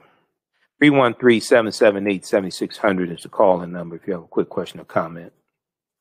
Then I'll let you know what's going on in Atlanta for the Juneteenth festival, because I'll be in Atlanta Friday, June 18th through Sunday, June 20th. I'll be speaking that Saturday and Sunday at Centennial Park, the 9th annual Juneteenth Atlanta parade and music festival. So subsequent generations of people, including those born and raised in Oklahoma, never heard of the Tulsa Race Massacre. Starting in the 1990s, a series of events finally began to force the shocking history back into public eye. All right. Now, the violence of the Tulsa Race Massacre was not unique for its time, but it was one among a series of mob attacks carried out against the African American community in the early 20th century. Tulsa's dark chapter unfolded when Dick Rowland, a 19-year-old African American shoe shiner, also known as a bootblack, he had dropped out of high school there. He was a football player. He was arrested for, the authorities say, attempted sexual assault. He didn't try to sexually assault Sarah Page, who was 17 years old. And as it turns out, they were lovers. And when you read Hannibal B. Johnson's book, he talks about in the book here how Dick Rowland, I think it was Dick Rowland's grandmother, say that Dick Rowland and Sarah Page left Tulsa together, okay, because they were lovers. And in some of the documentaries that came out, that were shown over the weekend, May 30th, May 31st, June 1st, some of the documentaries, they talk about that a little bit as well, that Dick Rowland, African-American man, and 17-year-old Sarah Page, white girl, they were lovers. Now, with the resurgence of the Ku Klux Klan And there's a big resurgence of the Klan because of the movie The Birth of a Nation that debuts February 8th, 1915. And then you have Reverend William Joseph Simmons, who starts the second incarnation of the Ku Klux Klan, October 1915, Reverend William Joseph Simmons. After seeing the movie The Birth of a Nation, he restarts the Klan because the Klan had largely died out by 1915. A lot of the early pioneers of the Klan were dead. This is 50 years after the Klan was originally founded. You're going to have a resurgence. You're going to have a reincarnation of the Klan created by Reverend William Joseph Simmons. Okay. And there's an article from Washington Post that deals with Reverend William Joseph Simmons and the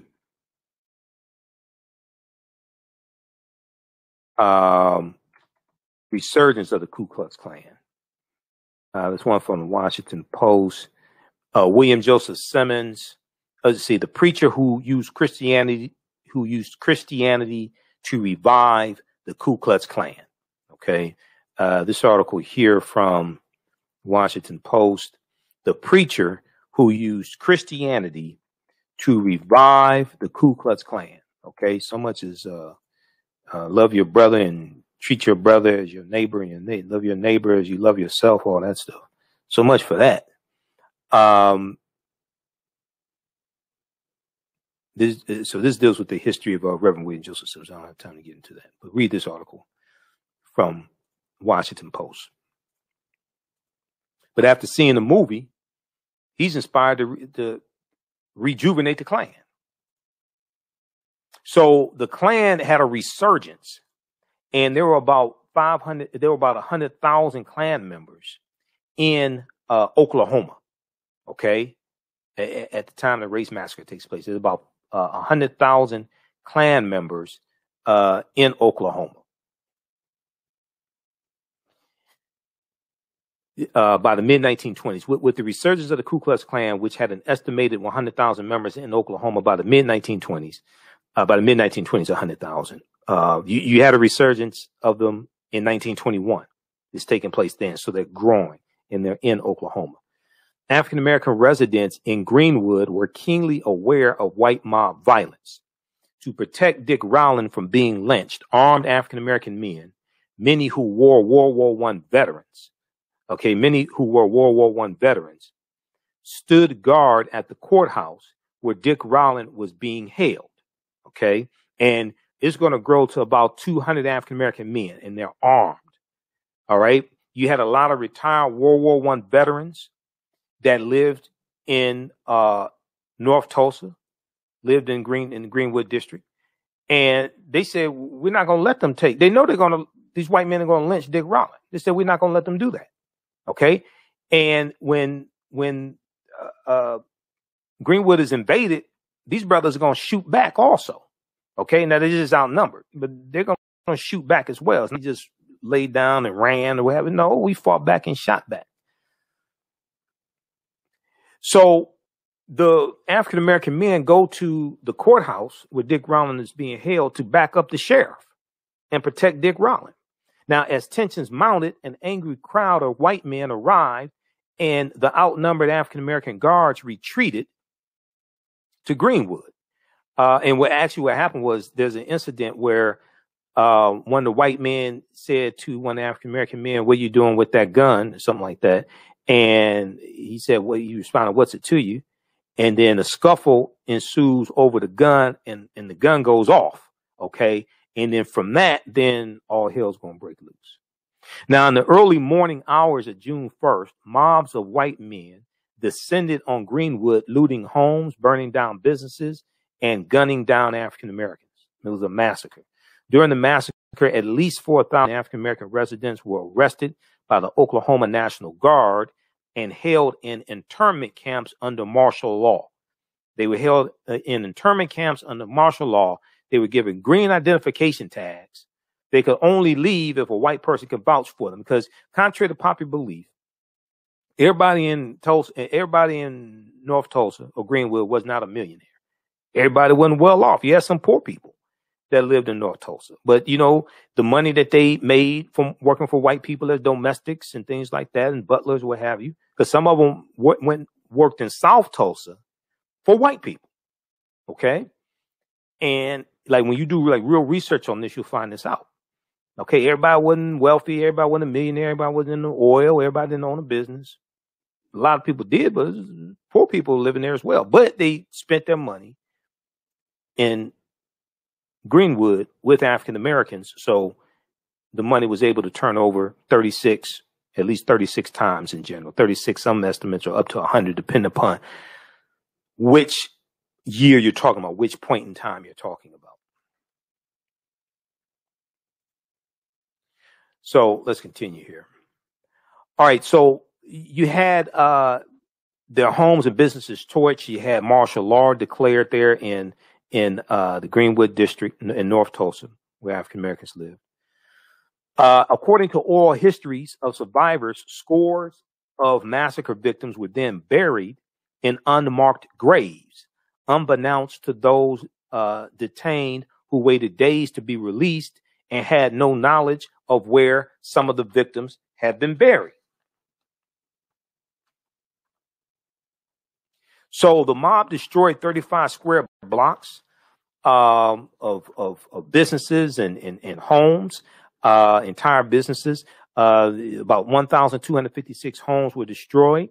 Now, when they tried to file the claims for the insurance for homes and businesses, all of the insurance claims were denied.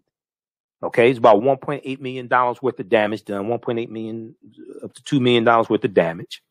Although the number of dead remains undetermined, it is reported that 300 people, mostly African Americans, were killed in the massacre, while a handful of African Americans were charged with riot-related offenses. Okay, no white Tulsa residents were charged with murder or looting. Okay, white people weren't charged with anything. The media, the Tulsa World newspaper there, the white-owned newspaper, they blame African Americans for the killing, for the race riot. They blame them. They said it was their own fault. They talked about black instigators, black agitators. They said they blamed the African Americans for the race massacre. Okay, the newspaper, the Tulsa World newspaper, they had a headline from June 1st, and I think we have it here.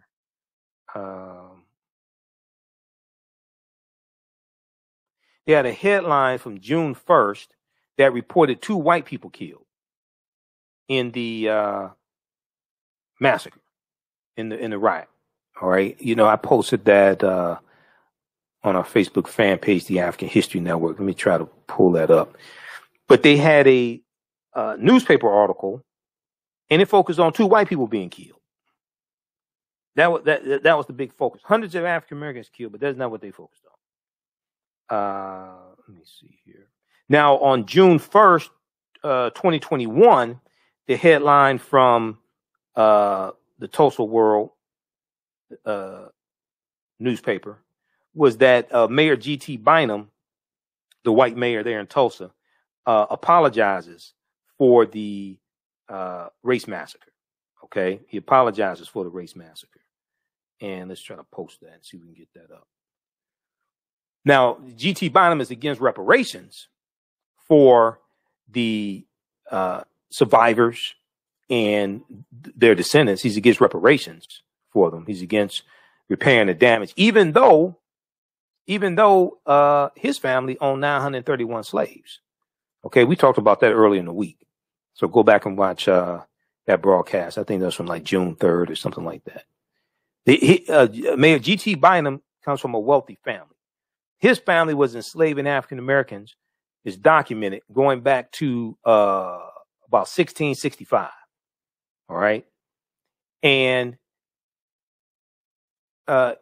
Tiffany Cross on the Cross Connection on MSNBC interviewed him. And he talked about how, you know, he's against reparations, all that stuff. But his family owned collectively 931 slaves. He said he didn't know anything about that. He didn't say it wasn't true. According to the statement that she read, he said he didn't know anything about that.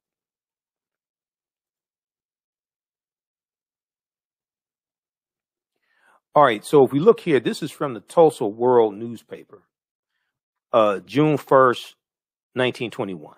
Headline reads, 2 whites dead in race riot. Race war rages for hours after outbreak at courthouse. Troops and armed men patrolling streets. But the headline says 2 whites dead in race riot. That's what they focused on. Now, the this one here, they have the side by side. 2021, mayor apologizes for race massacre. Is the next headline for June 1st, 2021, 100 years later.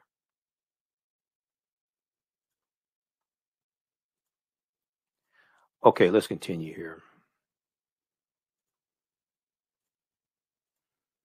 Let me pull up this one. All right. So Scott Ellsworth, and I saw him in the document, some of the documentaries. He's in the documentary from the History Channel, Tulsa Burning, 1921 Race Massacre. Scott Ellsworth is a professor at the University of Michigan, and he's the author of the book Death in a Promised Land, the Tulsa Race Riot of 1921. Death in a Promised Land, the Tulsa Race Riot of 1921. He said it was a big story. Okay. It was a big story. And he says several newspapers immediately covered the devastation, including the Tulsa World newspaper, the New York Times, and the Times of London. And some white Tulsans boasted about the bloodshed and sold photographic postcards of the carnage.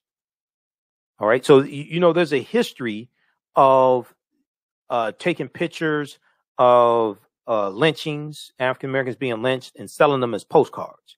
Because I've said before, you know, the dehumanization of African Americans has always been entertainment for this country. The dehumanization of African Americans has always been entertainment for this country. So you had several newspapers immediately covered the devastation, including the Tulsa World, the New York Times, and the Times of London. And some white Tulsans boasted about the bloodshed and sold photographic postcards of the carnage, but a culture of silence soon became the norm. A culture of silence soon became the norm. Scott Ellsworth, Professor Scott Ellsworth, said the businessmen, the political types, and whatnot all realized fairly quickly that they had a huge PR problem with the massacre. See, the massacre wasn't good for business because oil was discovered in 1905 in Tulsa, in Oklahoma, and Tulsa was known as the oil capital of the world. All right. So you can't have a race massacre taking place in the oil capital of the world. That's not good for business. People will not want to move to Oklahoma, will not want to move to Tulsa. With Tulsa trying to maintain its place as the oil capital of the world, the riot or race massacre reflected terribly on the city and subsequently was not included in history books or newspapers for decades, nor was it openly discussed in both the African American and white communities. Some newspaper accounts from the period were even removed. Before editions of that newspaper were recorded on microfilms, according to the Tulsa World. The Tulsa World is admitting what happened. White residents did not want to admit. Now, this is taking place today because there's a lot of white people in Tulsa that they don't want to talk about it. Now, you have some that talk about it and say, yeah, my great granddaddy was there and he killed the African Americans, things like this. But you have some of them, they don't want to talk about it. They don't want to deal with reparations. They just want to act like this didn't happen. That was 100 years. That was a long time ago. It was 100 years ago. Okay. Now they may celebrate President's Day, celebrate 4th of July. Well, that was 1776. That was further back. I ain't a mathematician, but I think 1776 was longer ago than 1921. You want to celebrate 1776, but you don't want to deal with 1921. Some of them may celebrate Confederates Day and all types of nonsense like that. white residents did not want to admit that relatives or friends had participated in the massacre. And African American residents did not want to pass on the pain to their children, says Michelle Place, executive director of the Tulsa Historical Society and Museum. She said, if you told them the stories of how hard you had worked, what you had built, and how we lost it, then that sets the children up for fear that it could happen again. If you told them the stories of how hard you had worked, what you had built, and how we lost it, then that sets the children up for fear that it could happen again, she says.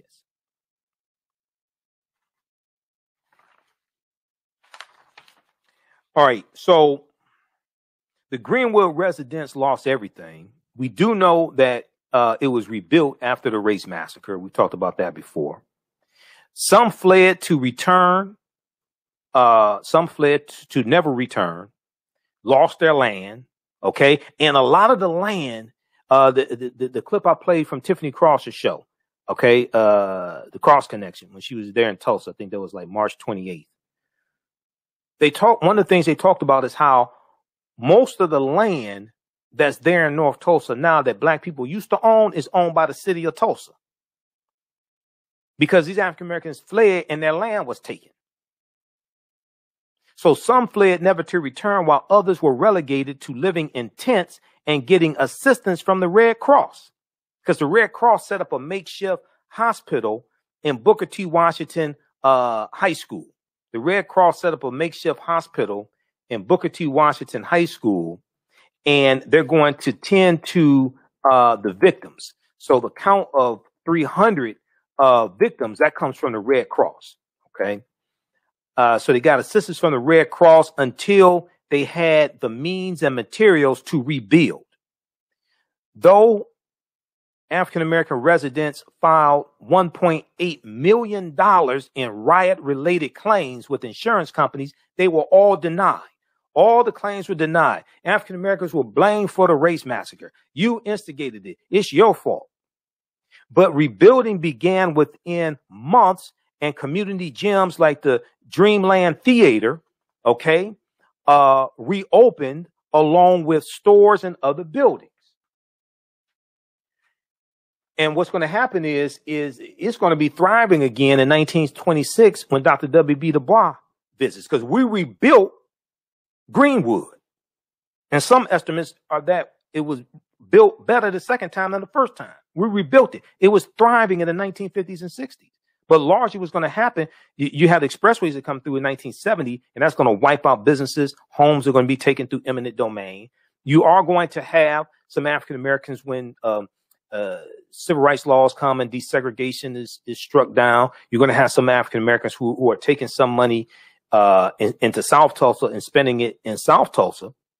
You're going to have some pioneers who die out. They leave land or businesses to their children or grandchildren. The children or grandchildren, some of them keep it and continue. Others don't want it and sell it, move away. Okay. But what was going to be really devastating is when expressways come through. And that's what we've been talking about the past week. What's going to be really devastating is when the expressways come through. And we know that comes from the U.S. Interstate Highway Acts in 1952 and 56 that drive about 41,000 miles of U.S. interstate highways all across the country. All right, those watching on our Facebook fan page, The African History Network, The African History Network, and my YouTube channel, Michael Imhotep, keep watching. We're going to keep broadcasting for a few more minutes. I'll be in Atlanta for Friday, June 18th through Sunday, June 20th at Centennial Park at the 9th annual Juneteenth festival, Juneteenth Music Festival and Parade. Visit JuneteenthATL.com, JuneteenthATL.com for more information. I'll be speaking that Saturday, Sunday, 3 p.m. to 4 p.m. at the amphitheater. And I'll have a vendor booth there as well. we'll put this information at our website, AfricanHistoryNetwork.com. They're sold out on vendor booths. But I talked to Bob Johnson, who organizes this. They're sold out on vendor booths, not the Bob Johnson from BET. They usually have like 100 to 130 African American vendors, et cetera. They have musical acts. Arrested Development is performing this year. Arrested Development, Everyday People in Tennessee, they're performing. Angie Stone's performing. So come on out. Be sure to register for my online course, Ancient Kemet, the Moors, and the Ma'afa, Understanding the Transatlantic Slave Trade, what they didn't teach you in school. We teach this on Saturdays, 12 noon to 2 p.m. Eastern Standard Time. It's a 10-week online course. We deal with thousands of years of history. It's on, we have a discounted now. It's only $60 for the 10 weeks. Dr. David Imhotep, author of the book, The First Americans Were Africans, Documented Evidence. He'll be our guest speaker on Saturday, June 12th. So register for the course. You can register at our website, AfricanHistoryNetwork.com. And also you can support the African History Network, $ the AHN Show through Cash App, $ the AHN Show through Cash App, or through PayPal, paypal.me / the AHN Show. And when you do it through Cash App, be sure to type in $ the AHN Show, SHOW. All right, we're out of time here. Remember, right now it's correct wrong behavior. It's not over till we win. Wakanda forever. We'll talk to you tomorrow. Peace. All right, stand by, everybody. We're going to keep going for a couple more minutes here. Not much longer, but we'll keep going for a couple more minutes. We'll try to give a update here. When you do this through Cash App, you know, I talked about how there's a fake some fake Cash App account set up, some fake African History Network Cash App account set up. So when you do it, like I said before, mine is our tag is $ the AHN Show, SHOW, and it says Michael, and it shows my picture there. These other ones are fake. If you donated before to these fake African History Network Cash App accounts, let Cash App know. Let them know you've been scammed. There's an option when you go into your app. There's an option there, problem with payment. You can choose which payment. And you can let them know that you were scammed. You were trying to send it to $ the AHN Show. You see this one. You see this Cash App tag is $ the AHN SHO, no W. Okay. And this tag is $ the AHNS. These are all fake. That's not me. Okay. So they've been stealing from us. So contact Cash App. This is ours right here, $ the AHN Show, SHOW. All right. Okay. And you can also support us through PayPal, paypal.me / the AHN Show. And we have the information at our website at AfricanHistoryNetwork.com. So this helps us keep doing the research. We're here 6 days a week broadcasting. This helps us keep broadcasting, finance the show, keep doing the research, pay some of the bills, etc. Get back and forth to Atlanta, cover expenses, things like that. All right. And then also register for the online course that I teach on Saturdays. All right. Let's continue here for a few more minutes.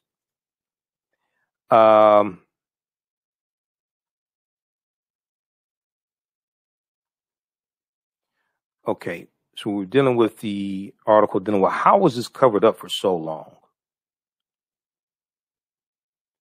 How was this covered up for so long? So we have the rebuilding of Dreamland Theater. Now, as the civil rights era brought hard-fought change to the nation, Greenwood began to decline, even though it's still thriving in the 50s and 60s. All of the entrepreneurs began to age out, and their children did not want to take over the beauty shop or the grocery store or the movie theater. Many of them had gotten their education and became professionals and moved out of Greenwood to different parts of the country, says Michelle Place, okay, with the Tulsa Historical Society Museum. Many of them had gotten their education and become professionals and moved out of Greenwood to different parts of the country. And she said, and she added that with segregation, dollars were once concentrated in Greenwood, but now they were spent elsewhere. So you're going to have that taking place. Some dollars are spent elsewhere. Some are being spent there because it's still thriving in the 60s, but you have this decline taking place for a number of reasons. But in the 70s, when expressways come through, that's really going to be the death knell. That coupled with urban renewal efforts that inserted an interstate highway through Greenwood drastically changed the area. That's Interstate 244. And then also you have US 75 freeway as well. Okay, so check out the rest of this piece here from history.com. How the Tulsa Race Massacre was covered up. There were people threatened not to talk about this as well. Some of the documentaries that came out recently that's discussed. There were people threatened not to talk about it. And there was also a frustration and a pain that a lot of African Americans had about recounting it. All right. There was but this really becomes a national story in 1998. Okay. Where this really gets exposed. All right. Lastly, there is there's a piece from independent.co.uk. Tulsa Race Massacre, 5 more bodies found at mass grave site.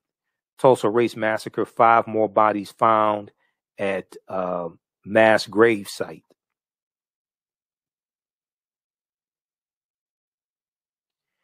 And let's see here. It talks about the Oaklawn Cemetery grave site is estimated to hold 30 bodies or more. So when you watch the various documentaries, you heard them talk about the Oaklawn Cemetery. Okay, hold on. Let's see here. Crew members. Now, this article is from June 4th, 2021. Crew members have found 5 more coffins of people believed to be victims in the 1921 Tulsa Race Massacre, officials said. Finding the 5 additional coffins brings the total number of people found at the mass grave site at Oaklawn Cemetery in Tulsa, Oklahoma to 20. Okay. It was 18. Okay. But, well, let me see. It was maybe less than that. Okay. Maybe it was 15 or something like that. But now it brings the total to 18. Finding 5 additional coffins brings the total number of people found at the mass grave site at Oaklawn Cemetery in Tulsa, Oklahoma to 20. The search began last year with crew members finding at least 12 different sets of remains believed to be victims in the massacre. But authorities have yet to confirm those people were killed during the horrific event. Okay, because you have to determine, okay, when were they killed? Just because you find a body buried there doesn't mean that it's because of the Tulsa Race Massacre. So you have to determine, okay, when were they killed? But authorities have yet to confirm these people were killed during the horrific event. Now, the remains were covered back up and expected to be studied at a later date. With the most recent findings, excavation and analysis was expected to be completed this week, and crews would then start the formal exhumation process on June 7th for the found remains. State archaeologist Carrie Stackelbeck, Stackelbeck, Carrie Stackelbeck, has estimated that 30 bodies or more are likely buried at the site. 30 bodies or more are likely buried at the site. Now, during the Tulsa Race Massacre, which took place from May 31st to June 1st, 1921, okay, we know the details. The mob attacked residents, making it one of the most violent racial events. Is a race massacre, probably the most violent. News reports of the events were largely silenced from covering what took place during the massacre, which has led to uncertainty about how many people were killed. Now, after the massacre, city officials claimed only 36 people, including 12 white people, were killed. Okay. Notice notice how they just focus on the white people that were killed. It's like at least 300 people were killed, most of them African American. City officials claim 36 people were killed, including 12 white people. And then when you look at the cover of the Tulsa World on June 1st, and this looks like this was their evening edition. Okay, when you look at that, and let me pull this back up here. You look at that, they focus on the headline was 2 dead white people. 2 white people dead. That was the headline. Let me go back to this here from my Facebook page. Can we bring that up? Okay, right here. So the headline from the Tulsa World, June 1st, 1921. This is the final edition. You see it up here, final edition. 2 whites dead in race riot.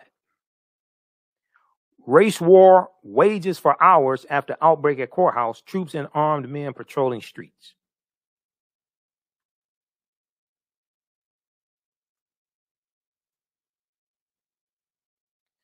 Okay, let's see here.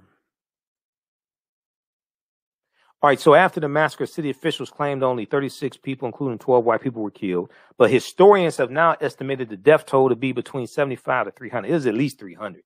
That was the count from the Red Cross, and the Red Cross was tending to the victims who could make it there to the makeshift hospital. Thousands of residents were also left homeless. Okay, all right. So check out the rest of this here. Tulsa Race Massacre. 5 more bodies found at mass grave site. This is from independent.co.uk. All right, look, we have to get out of here. Thanks for tuning in. You can support us through Cash App, $ TheAHNShow through Cash App. Also through PayPal, paypal.me /TheAHNShow. And we are here Monday through Friday, 11 p.m. to 12 midnight Eastern Standard Time. And Sundays, 9 p.m. to 11 p.m. Eastern Standard Time. We're 6 days a week. Follow us on our Facebook fan page, The African History Network, The African History Network, and our YouTube channel, Michael Imhotep, IMHOTEP. We rebroadcast these shows throughout the day. And these shows are archived there, Facebook and YouTube, but also in audio podcast format. Download the iHeartRadio app. And search for the African History Network show. You can also search for 9:10 a.m. the Superstation, WFDF as well. And you'll be able to listen live when we're on live. You can listen, but also if you search for the African History Network show, it has my audio podcast there. Okay.